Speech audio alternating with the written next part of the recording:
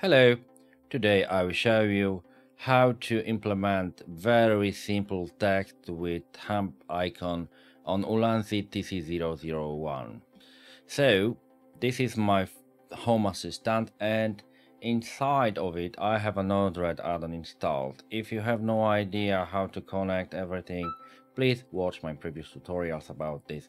So there's everything what you need to configure it step by step. So I will click now Node-RED, and I will show you a simple flow that you can use to display subs on your device, and I'm going to present it. So here is the injection node, so run every 10 minutes. Here is the function node. It's quite easy. All you need to do is to type text to send, like and subscribe in this case, then text to send and icon.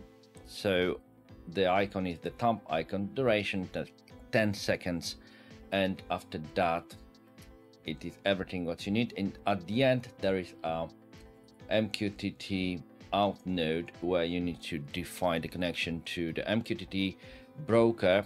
In this case it is a Mosquito broker add-on for MQTT inside Home Assistant, and that's it.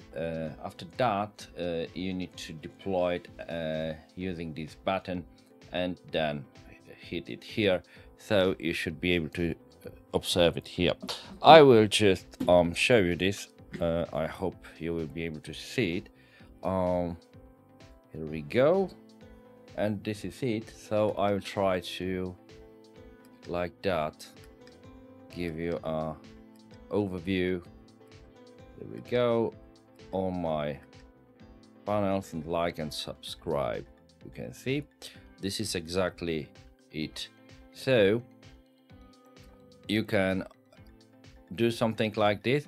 I will provide a Node-RED flow on my website, so you will be able to just copy and paste it into the Node-RED, and I will show you how to make it work. It's quite easy thing. What you need to do is just to click on this menu here and choose import, and here paste the flow.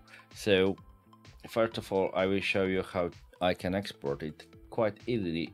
I can just select all of it and then hit the menu one more time, but this time export, select current flow and copy the clipboard so I can paste it to my website, and then I will show you how it looks like. So I will click it once again, import, and Ctrl V to paste this JSON format. Flow is in JSON format, and this is the code that you can see here.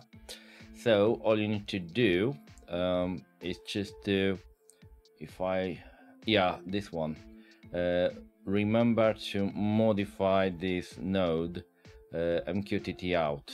So you need to change the IP address, and after that also remember to change the topic because it is crucial. So this is the prefix taken from the Ulanzi website. So I will show you this one, where it comes from. This is it. So let's log in there,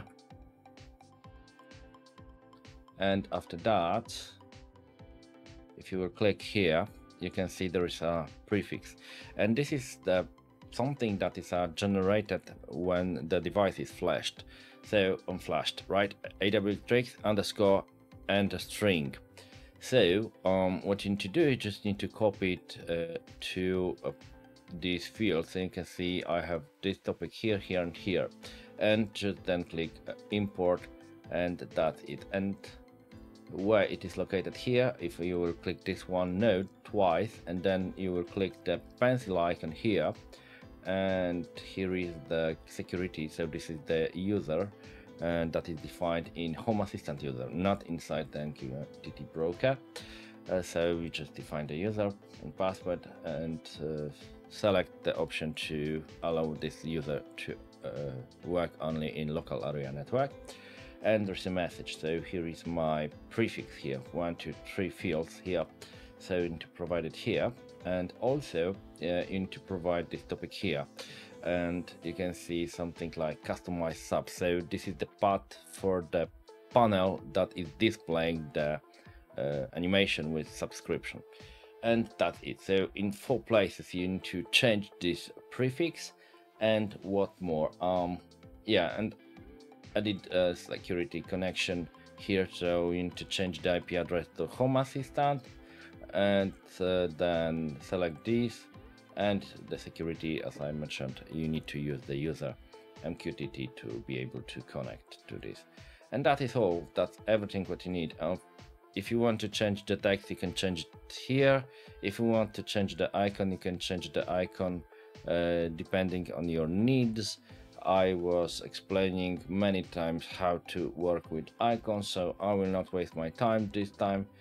Just please find out how to work with icons, how to upload proper ID here, and you can just choose another icon to display it on the screen. And that's it. This is everything actually what you really need. Then you will be able to push the text and the icon directly onto Ulanzi TC001 device without any problem. I will show you how to add some just by copying this, not this one, the function node. I will copy this ID.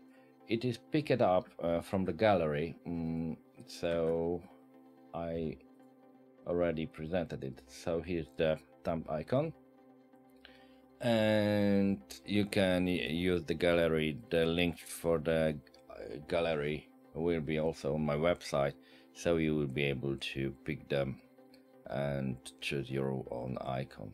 That's it. I will close this one, and I don't need it anymore. So down, and that's it. And this is everything what you really need. And I hope you will be able to just quickly import it to Node-RED and display it on your device, right? I hope you enjoyed this video, so thank you very much. Have a nice day or night. Take care. Bye bye.